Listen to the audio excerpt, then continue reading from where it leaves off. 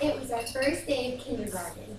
We both had brown eyes, brown hair, and our first names both started with the letter M.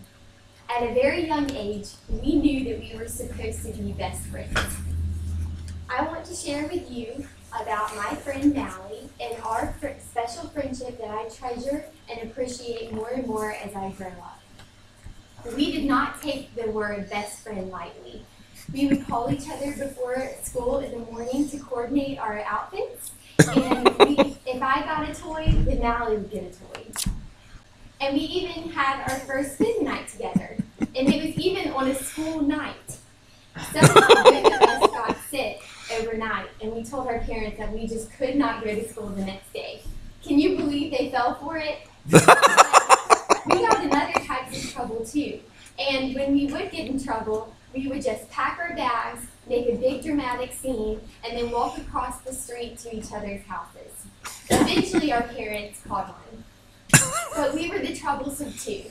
And to us, that's what best friends were for, someone to get in trouble with. But we started growing up. We raided our mother's makeup cabinets, and we even experimented with blue eye contacts. And we begged and begged and begged our moms to dye our hair. Our persistence paid off, and we became blondes.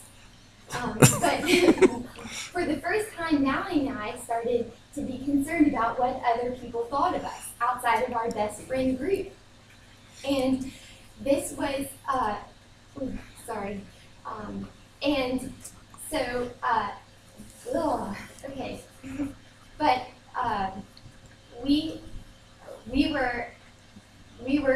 while we didn't change our first name, we did everything we could to change who we were. And this is more than just our outward appearance. We changed inside too. And that's because Mallie and I experienced hardships together. We experienced divorce, death, moving away from childhood homes. We experienced exclusion from friends and heartbreak from boys.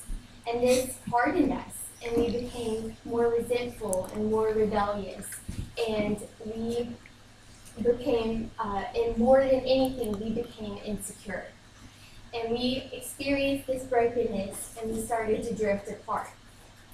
We had promised each other that we were going to go to college together in Alabama and become best friends and college roommates. But by the time graduation came along, we chose different paths. We went from talking every day to once a week to once every few months. And while we had a great experience in college, our senior year came around, and one of our biggest regrets was not maintaining the friendship that we once had.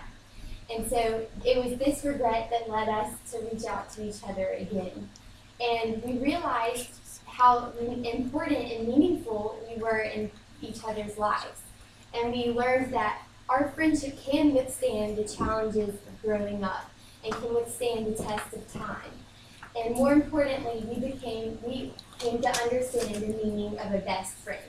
It's more than just someone who you can fake sick with or experiment with makeup. It's someone that sticks together with you through the good times and the bad times. And a best friend is a singular, it's not plural, which means that there's only one of these people really in your life. And if there's a best friend that you have that you've disconnected with, what's stopping you from reaching out? I'm so thankful that I did reach out with Mallie, and I'm thankful for our friendship that I have in her. Thank you.